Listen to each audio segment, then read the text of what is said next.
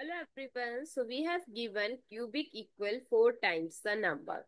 So that is x times x times x. We can write x cube equal this as 2x plus 2x.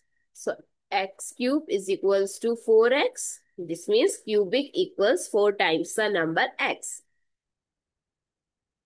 So now let's take all the terms together. So x cube minus 4x equals 0. Now we can take out the factor x as common. So x square minus 4 equals 0. So here first factor is x is equals to 0 and second x square minus 4 equals 0. 4 I can write it as 2 square equals 0. Now we know the identity, that is a square minus b square is equals to a minus b times a plus b.